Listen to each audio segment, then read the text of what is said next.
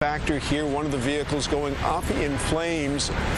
One female passenger lost her life here. 3 others are injured, and witnesses tell us that one of the drivers actually tried to flee on foot before he was caught and detained by police. They heard the crash, came out stunned at what they saw. I was asleep, and then I heard not completely asleep, I was kind of waking up, and then I heard an incredibly loud crash, and I ran out of the apartment like I knew something really bad had happened. I live just half a block down the street, and I came out of my apartment building, and there was a car on fire, and it had just happened.